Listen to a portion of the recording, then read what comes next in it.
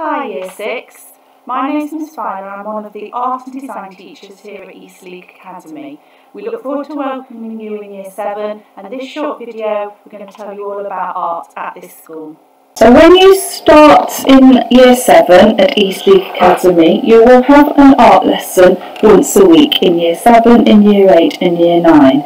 After that, you choose whether you want to study art as a GCSE subject or not. But in Year 7 you'll have an art lesson once a week.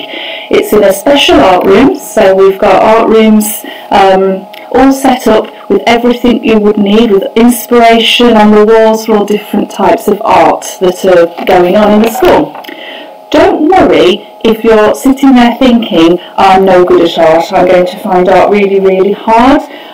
We give you projects that help everyone to access the artwork that we do, and also if you love art, art is really something that you really enjoy, we'll give you art that will really push you, extend your skills, and hopefully you will really, really enjoy it. So there's really nothing to worry about.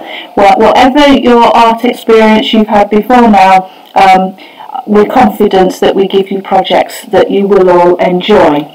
You will get a sketchbook just for your art classwork and your art homework. And not everything is done in your sketchbook, but a lot of things are. A lot of the work goes on in your sketchbooks. And then you'll take it home for your homework, which we do once a fortnight. So you'll set homework one week and you hand it in to your art teacher the following week. Don't worry too much about equipment, as long as you're coming to school with the basics of a pencil, a rubber, a pencil sharpener, a ruler. Brilliant if you've got some coloured pencils, that's excellent. If we're doing anything more complicated like painting, we obviously have that equipment in school for you to use.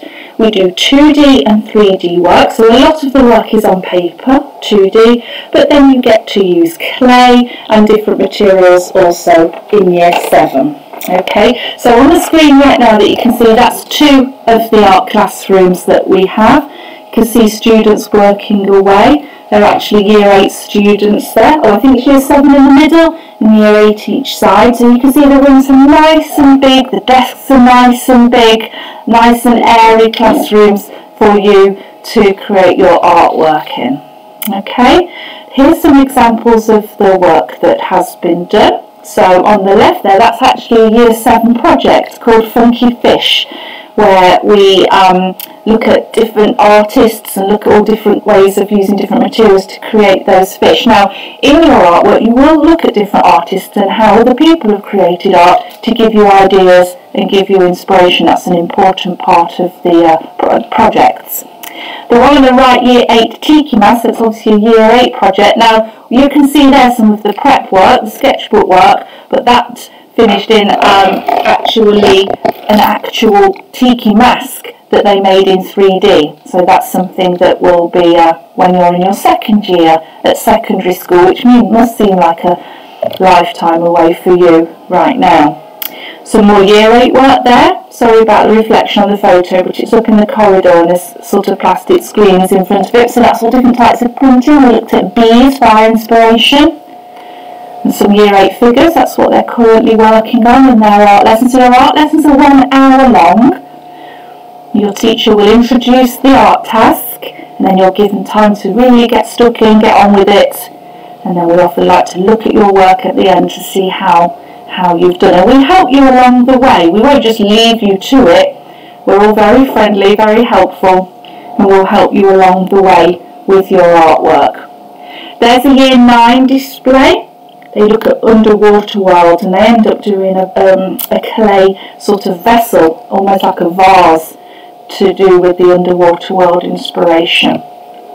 Okay, so for the next part of this session, we're going to have a go at doing some art yourself. What you will need if you want to pause this and go and find yourself just some plain paper and a pencil or a pen.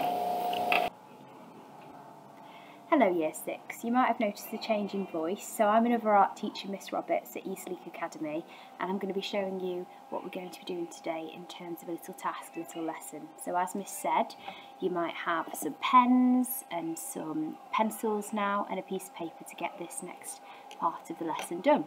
It doesn't matter which sort of pen you've got. This one's got a line about this thick, so it might be something you might want to have a thicker pen.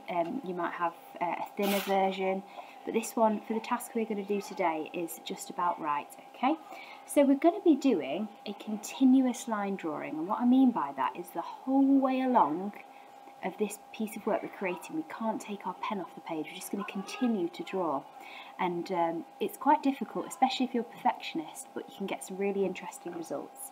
So here's one Miss did earlier, Miss Violet. So she started up in this corner, and the first thing she thought is, well, I like a burger. So she's drawn a burger with this continuous line. You can almost follow it along as it goes, and then we've moved on from that and thinking about some of you. I don't know if Miss Violet's a keen gamer, but some of you might like Xbox and PlayStation, so she's thought about this one. And then I know Miss likes camping, so she's gone into this sort of campfire setup, all this same line each time. Sometimes you might go back on yourself, and I'll show you that. And I think there's some cake here, and then onto some animals, maybe some of you have pets. Okay, so I'm going to show you my own here, and I'm going to think about what sort of things I like to do. Now, one of my first ones, and you might have already realised this, is I quite like drawing. So just make sure your paper's in front of you. I'm just going to move my other piece so it doesn't slip, and just, yeah, hold it with one hand maybe and get your rubber pen ready to go. You don't have to start in this corner. You could start in the middle up here, you could start down here, you could start on the right, and you're going to start to draw. I'll start up here, I think.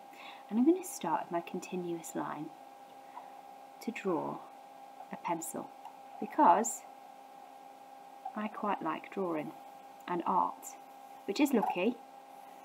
It's going to be a stripy pencil, one of those stripy ones you sometimes get. Now the lines aren't all even, but I'm just making sure I'm not taking my pencil off the page as I'm going. I'm going to give it a lead. And now what else? Maybe, to continue on the art theme, I want to talk about how I like painting. So I'm going to do a palette with some paint splodges.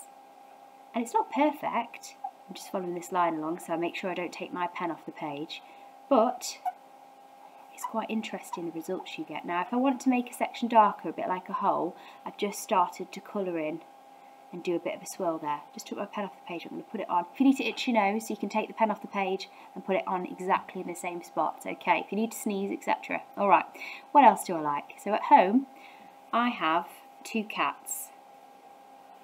So I'm going to start to draw some cats, maybe their little noses, some whiskers, which is quite useful because you can go back in and out with these whiskers, and then some eyes. So I've got 2 cats, so I'll just draw another one down here as well. One of them is smaller than the other, so I just think about size as well there.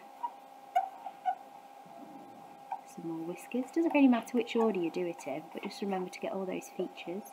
And then I also quite like food, and I quite like spaghetti and meatballs, which is very useful when you're doing this sort of drawing, because spaghetti is quite an easy one to draw. So just to make sure my meatballs stand out, I'm going to make sure that they're scribbled in, not scribbled, but controlled scribbling in sort of different circle shapes. So that's my spaghetti and meatballs, okay? Just going to pause here. What else do I want to do? You could do sports, you could do your food, pets, nature, hobbies, Xbox. So to do the Xbox remote, or I'll do a football as well in a minute for sports, or another type of sport.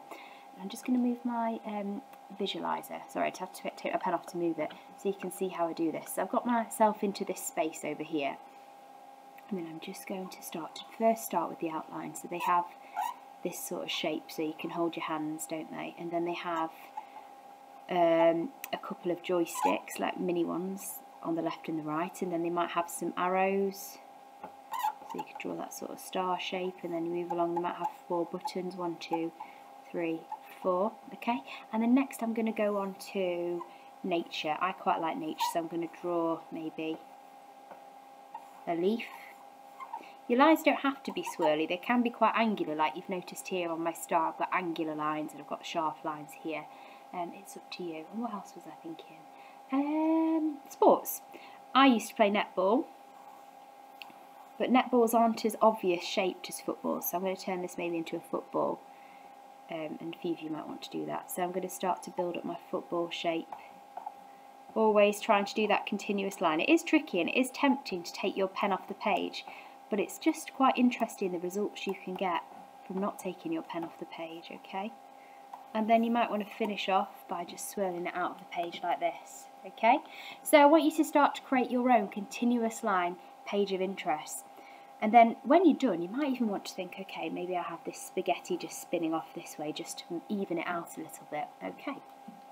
Now, it might take you a bit longer than this to finish off, so you might not have finished now. You might actually have been waiting for me to show you and then got started. That's absolutely fine. The other thing to say is if you would like a bit of an extension task, then you could start by drawing yourself nice and large a big letter, okay, like this.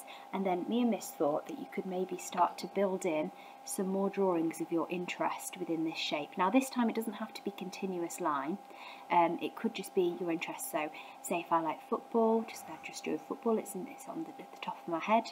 Maybe you start to build in your football drawing like this. I've sort of cut it so it's half on the B and half off. You might want to fill it in with some colour. You might want to make sure you're colouring a bit neater than me. I've got a lot of lines showing. You might like that style. Okay, so you can finish off like that. It could be that you also like a burger, like Miss had on hers, with some seeds on. Try and make sure it doesn't look like a toadstool. We'll give it a bottom bit as well and make sure it doesn't look like a mushroom. Some lettuce, maybe the bottom like this. Maybe, because I'm thinking burgers have to have milkshakes with them, maybe a stripy straw going off. I'm trying to fit it all into this box, and because I'm going to put cola on it because I think it fits better than milkshake, but try and do your favourites.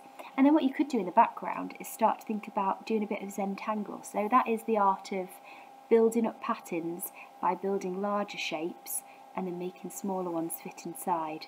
It's a bit like doodling, but it's a new type of art called Zentangle that people quite like doing. So you're going to split it, look, you can't see that, let me just show you the rest of it. So you can split it into its different sections maybe. So I've made those big shapes and now I'm making them smaller. And you might find that you've got even smaller bits that fit into those sections. And then you might want to make some lines thicker and colour those in.